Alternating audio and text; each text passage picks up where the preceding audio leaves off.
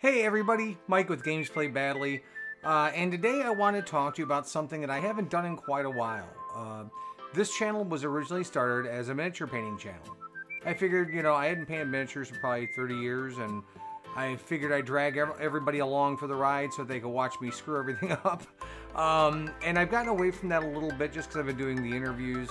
And I haven't had as much time to do miniature painting. So that's something I'm going to start up again. And because of that, I kind of wanted to start from square one. So one of the things that I've mentioned to people in the past and in some of my videos is how I got started painting again for the first time in, again, 30 years.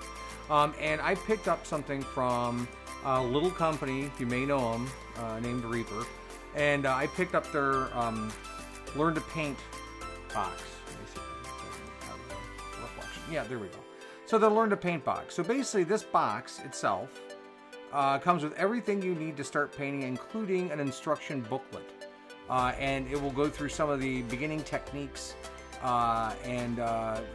such as, combining colors, a little bit of shading, or the concept of shading, washes, things like that. So what I'm going to do is I'm going to go through and unbox this for you right now. Now this is actually a gift for my #1 fan, Matt, you know who you are, happy birthday. And I got this for him because he's watched all of my painting videos. As a matter of fact, he's probably watched all my videos since I started my channel over a year ago. And he's never really painted on his own. So I wanted to get him something so he could get started too, and maybe he'll enjoy it. So let's get started.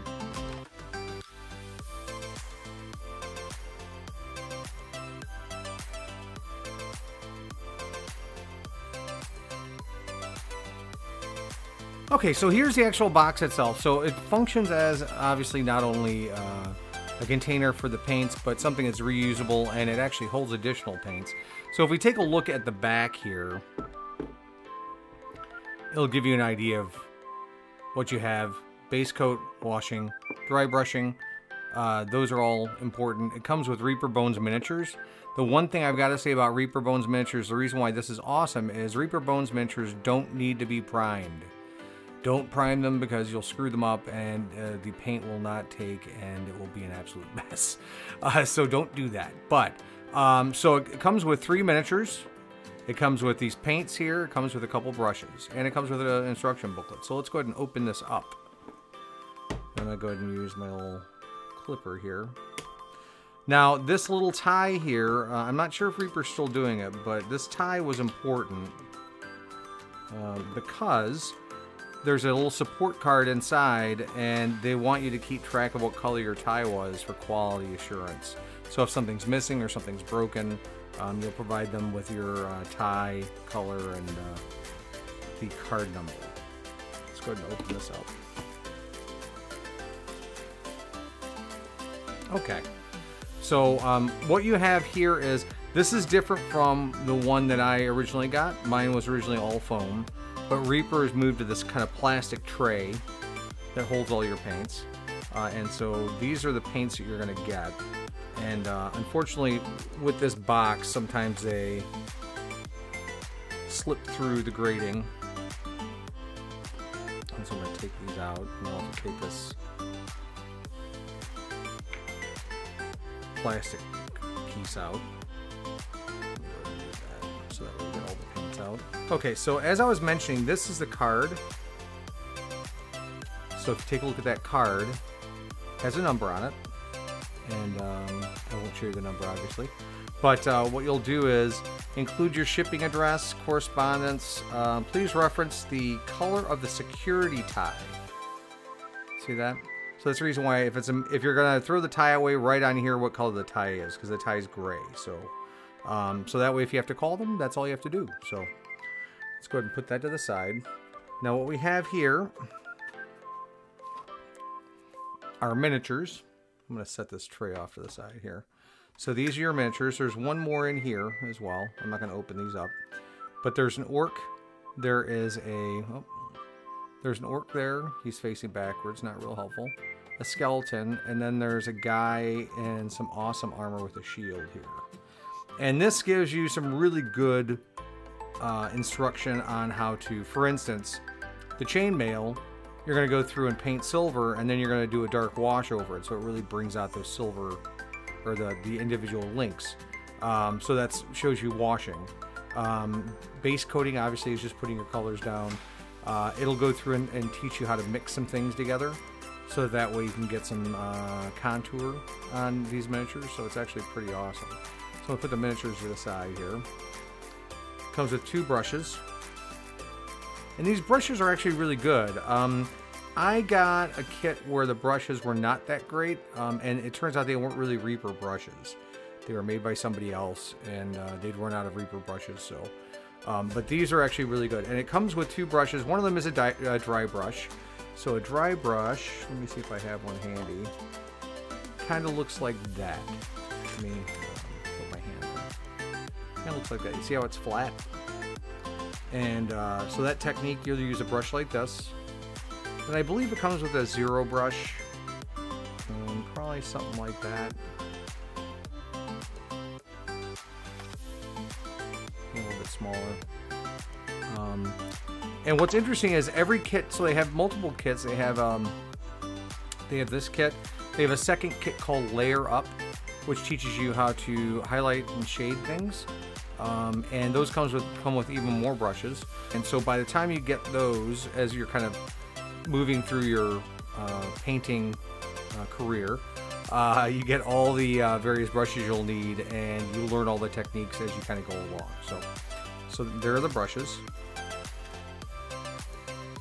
And then this is your book. And the book is really awesome. And this gives you a better idea of what the miniatures are. It gives you a flat 2 and a standard 0. Yeah, so that's a 0 size brush. So what you're going to notice is as numbers go up, the brushes are fatter or bigger. You can go from 0 to 00, which is smaller, to 000, to 50, 60, and those get smaller. So typically the larger the number, the bigger the brush. And so Rhonda Bender is an amazing painter in her own right, and she does some great work, and her insights here are fantastic. So these are all the colors that you get. Gives you Bones miniatures, everything about those. They are very durable. I've actually stepped on them and not broken them, but I would prefer not to do that. And so what they do mention is you may find some fine lines on some surfaces because these are molded, and so you may have some mold lines on there. You're going to go through and you're going to take an X-Acto knife like this. Be careful because they're sharp. It's kind of a silly thing to say, but they are. And you can go through and scrape with the blade across the surface to get those off. You can use the back too, depending on how thick the burr is. And in some cases, you can actually use like a nail file. But I would recommend against that because it's a lot easier to take more off than you want. So Reaper brand paints adhere well to Bones plastic, so no primer is needed. So don't prime these again. It really doesn't need it, and it can cause some problems, which I found out the hard way. So there are a bunch of different things. There's some kind of tips on, over thinning your paints, things like that. Their paints are typically pretty well thinned, unless you need to do something like a wash with them. If you're going to do a custom wash, you're going to add more water to them, but yeah, don't really need to worry about that. So it's going to go through everything that you need to do to paint, to start painting. And what it's going to actually go through is it's going to go through, for instance, here's your skeleton miniature. It's going to, step 1, base coat. It's going to tell you how to base coat it, what to use, tell you what color to use. It gives you some paint mixing ideas here. And then it's going to go further in, and it's going to tell you about the wash. Step 3 is a dry brush. Step 4, dry brush a highlight color. And then finishing it off. And so this is what it should look like kind of at the end, depending on if you do. I mean, you can be creative and not use these instructions at all, but if you're following these instructions, it should kind of look like that at the end. It gives you some more close-up detailed pictures and gives you some finishing detail techniques. And so for every miniature, you're going to get the exact thing that you need to do to make this miniature look like this. And I thought it was so cool when I did the orc for the first time and those muscles started popping out. It was so cool. I felt like I could do anything. So this is a very, very good way to start painting. So, you know, and these are core paint techniques they're going to teach you. And what they're going to do is in the next layer up, you're just going to be building on top of all of that. So you're going to be using the techniques that they use in this book, which is the base coat washing and dry brushing. And then you're going to get into highlighting and shade and blending. There's all sorts of stuff that comes up. So look for these kits. There are many of them. There are some of them that are not teaching kits. They're just kits. You buy them, you get some paints, sometimes you get some figs, sometimes you get some brushes, but some of them don't come with this. But if you want to learn how to paint, this is a great way to do it. And so onto the big thing, which is the most important part of this box, is your paints. So each paint has a number. Easy reorder has a name as well. Leather brown. So you get several browns in here. You get black, you get tan, you get white. You get green. You obviously have to have black in there somewhere. And then you get something called a metallic paint. And so metallic paints really, they have little bits in them of mica or what have you to give them some shine. So these are great, but they're also, they can be difficult on your brushes, and if you're using, eventually if you use a wet palette, you don't want to use these on a wet palette. Yeah, so these are metallics. Be careful with them. I typically try and keep a separate pot of water. So if I'm going to be rinsing brushes, if I'm doing brushes and metallics, I rinse them in a different container of water, only because if I do them all in the same pot, what it ends up happening is all those little glinty bits get mixed in with the paint that I'm using for everything else. So all of a sudden I have glinty bits in my dragon blue, which wouldn't be terrible if that was what you're going for, but a lot of times you forget and it just kind of makes a mess.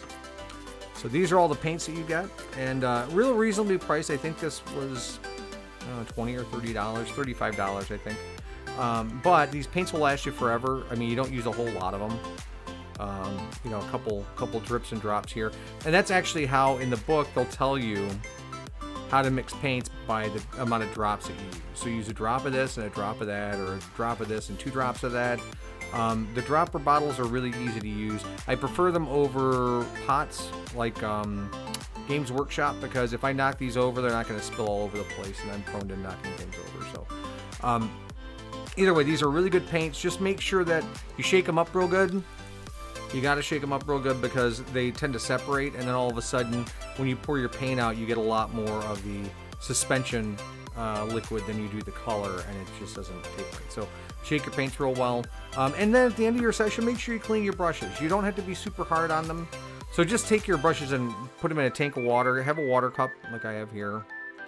It's filthy right now, I gotta clean it out, but rinse them out there and then dab them onto a cloth here, and keep doing that until there's no more paint coming out on the brush, and your brushes will be ready for the next use. These should last you for a good long time. So also do not put your brushes bristle down into a cup, because what that does is all of a sudden it bends them, and then the brush is really hard to use. So don't do that. And this is an example of what happens to a brush when it's kind of gone. See how it's not keeping a tip anymore, and it's all the bristles are just kind of going everywhere. Now don't throw your brushes away. Your brushes are always useful. I use this if I'm going to mix paint together sometimes. Sometimes I use it if I want to lay down a whole bunch of paint at once and I really don't care. I'll go ahead and use a bigger brush like this because this holds some paint. But don't throw your brushes away. You can always reuse them for something. I could go on and on and on. I have several tools videos that go through dry brushing, washing, the care of your brushes, things like that. But I just really wanted to focus and highlight on this beauty right here. So if you want to learn how to paint This is a great way to do it. I use it. I know a lot of people who have, and Reaper's a great company to start with because they have everything you need to continue on, and their paints are really, really good. And I love their miniatures too.